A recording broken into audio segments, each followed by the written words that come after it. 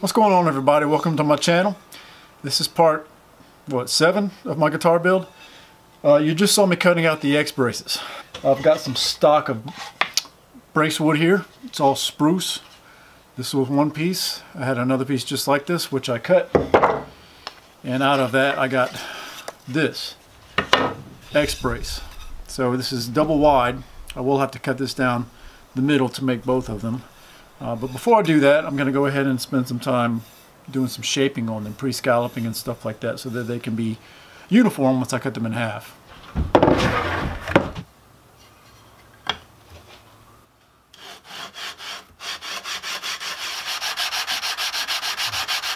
So one of the things I already found I was doing wrong was, I guess when I was sanding, I was pushing more on my thumb than I was on my fingers. So when I picked it up the first time, I realized I had sanded up basically a slope into it, so it was thicker on this side than this side. So once I got it even back out, what I did was I would go a little ways like this for a few seconds, and then I would switch it around like this. So that kind of helped me even it out and keep the same thickness all the way across. So that's just one thing I've run into so far. Here are the two X braces.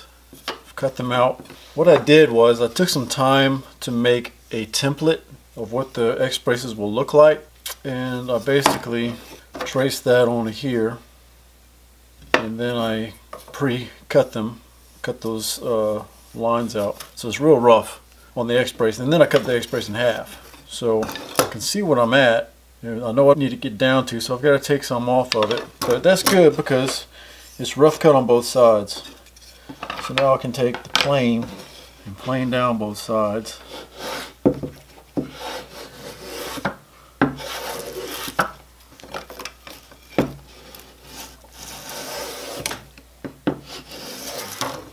So I'm going to keep doing that, and then when I get done, I will come back to you.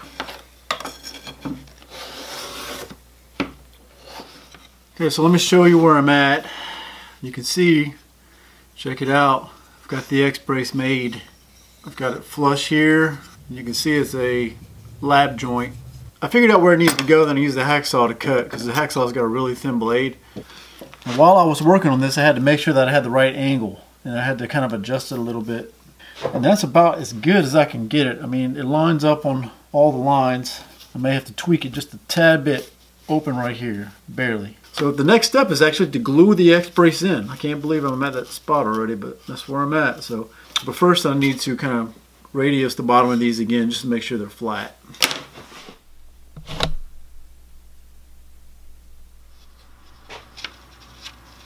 I'm going to glue the right one in first and then glue the left one.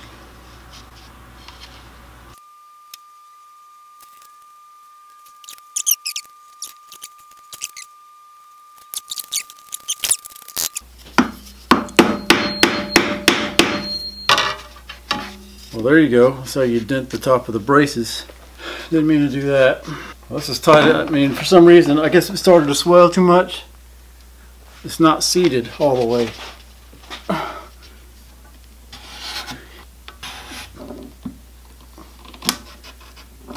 I got glue squeeze out, so maybe I just needed that clamp on there.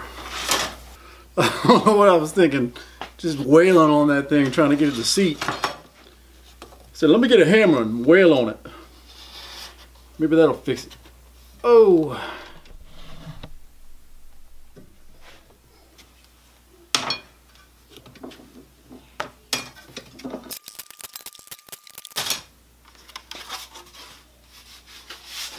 And there you go. Got the X brace done. So the rest of the braces, since you've already seen a lot of me just cutting wood out, I went ahead and cut them out. So I've got them all here in rough shape. We've got the upper transverse bar, the tone bars, the finger braces, and the tongue depressor. I guess that's what it's called. It goes above the upper transverse bar.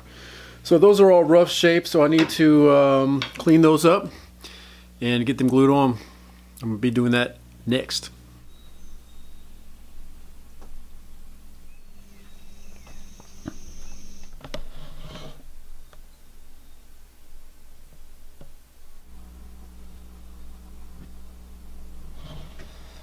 Got all the front or the soundboard bracing done.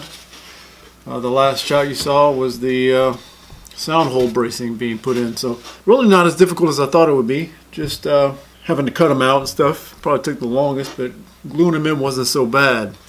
Cleaning up the glue squeeze out, you know, that's not very fun, but got all the bracing done. So what's left is the bridge patch, and that's some Indian rosewood. So what I did was I took my plans, I took a piece of paper, I tried to trace out the sound hole, the bridge patch, cut it out into this piece of paper, and I traced it onto a piece of plywood, and I cut it out. So this will be what I use in the future for a template for my bridge patch. So it'll be easier for me to just have this, trace it out, and I'm ready to go. I don't have to do any kind of tracing or anything like that. But this doesn't exactly match up perfectly, so I do need to do some shaping on it, cleaning up the edges, making the lines straight, at which point I can then transfer it to the bridge patch. So this would be good to have for the future, especially if I'm building another, you know, X-brace style guitar. This should work for that kind of guitar. So now I've got to clean this up, and then I'll get back to you when I'm ready to cut it out. The template is done. All I had was a file. A disc sander would be very helpful about now, but just don't have one. So it took a little bit longer than I wanted to, but I just was able to file it down until it fit into the diagram. So now the first thing I need to do is thin this down to where it needs to be. Just when I thought I was done doing any major thicknessing with a card scraper, oh my goodness, it's going to take a little while, but I got to take probably about 0.7 millimeters off of this thing.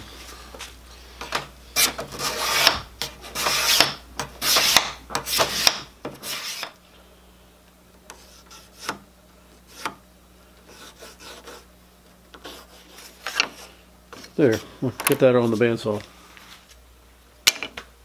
Alright, and it obviously does not fit, so it's just, I guess because my X-brace doesn't perfectly match the X-brace on the plans, but that's okay, at least I'm in the ballpark. But I'm going to have to spend some time on this, so let me do that and I'll come back to you when I'm done. Alright, check it out. Didn't really take too long. I used this file and I've sanded it, and it's fitting pretty good. I've got the measurement for the bridge pins, which is right about the middle, so I'm ready to glue it in.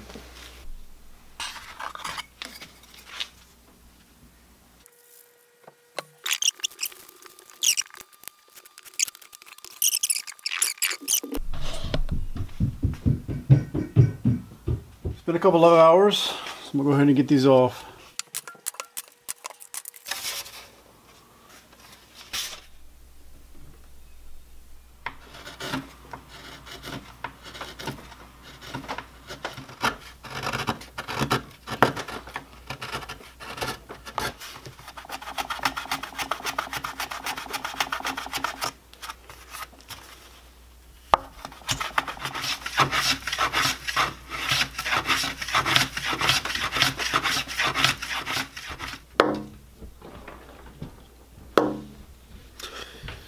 Working on the voicing now. The X-brace, I've started tapering the edges of this. I tapered this one. The transverse brace, I rounded it over. I started working on the scalloping of the X-brace, so I've still got a ways to go. I've got 2 whole other videos to watch on finishing the voicing. So the first video, he's got 3 whole videos on voicing, so it's really in depth. Shows you what to do. The first one was like 17 minutes. I've got 2 more videos that about that same length to finish up. So I'm trying to get down to a certain tone, or I guess shape of the sound, like he kind of describes in his video. So still got a ways to go to finish up. I think that I'm done with the voicing and shaping the braces, at least as much as I know at this point what to do. It's probably going to take some time to become really, I guess, good at doing this, but as far as I know what to do for right now, I've done it. So now I'm sanding the braces, and I've got to sand the whole inside of this soundboard, starting with 150, and I'll work my way up to 220. So now I'm going to actually attach the top and close the box. This is very exciting. So I'm going to be doing a lot of the same stuff you already saw me do for the back. So I'm not going to go into depth. I'm just going to have an overview of what I'm doing here. But if you want to know what I'm doing exactly the same thing I did as in the back video. I don't feel like it's necessary to repeat it. I'm going to go ahead and get this attached where it needs to be. Mark where the braces are, and then make some notches, and then I'll be ready to glue it on.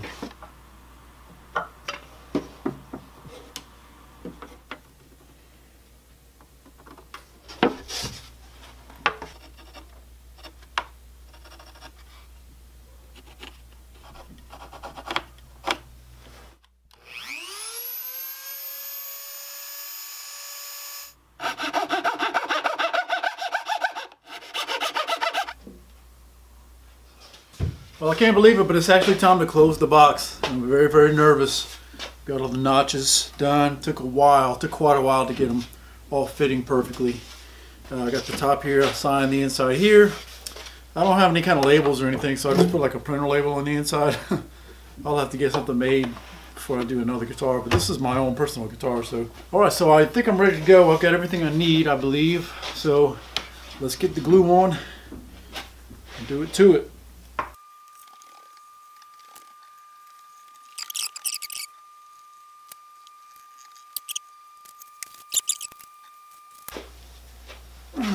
Here we go.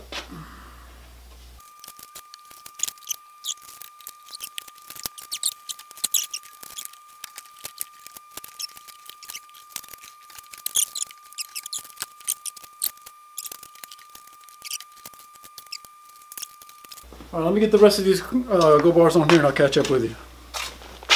All right, that was a little bit hectic. Looks like I didn't have the go bar, the deck, the bottom of it high enough. Started flexing on the top, which caused some of the go bars to come loose. So you can see what I did. I added a bunch of cauls and stuff below it. Well, pieces of wood that I've been using as cauls. And for the back, some reason it wasn't coming all the way tight against the tail block. So I had to pull the go bar deck off of the cabin a little bit so that I can get some clamps on there. So overall, didn't go as smoothly as I had hoped, but at least it's in glue and drying, so we'll see how it turns out. Hopefully okay. The moment of truth. It's been 2.5, almost 3 hours. I've been nervous that I didn't use enough glue. Everything was going through my head. I didn't use enough glue. I didn't clamp it well enough. All kinds of things. One way to find out.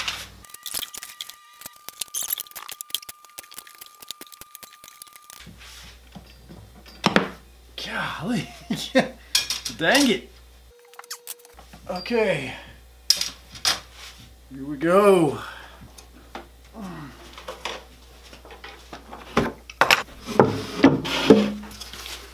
Wow. That's cool stuff. Very cool. So, the last thing to do is to trim the edges with a router, which is scary too. So, take care of it. Alright, here goes nothing.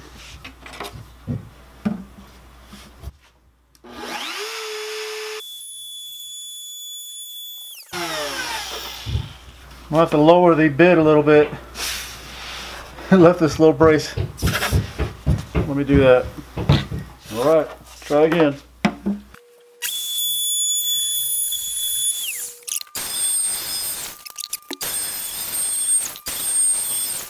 Right, see how it looks. Nice. Looks pretty good, huh? Sweet. So now I gotta do the top.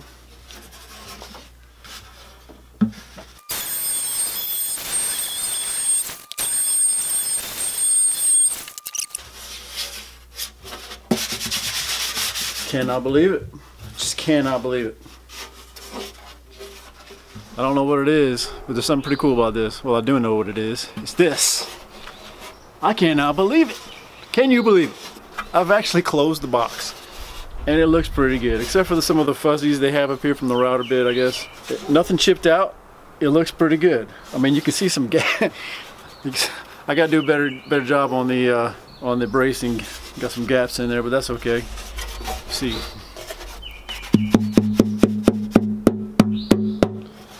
Pretty nice. I don't see any glue. This is very cool. I'm glad to be at this step.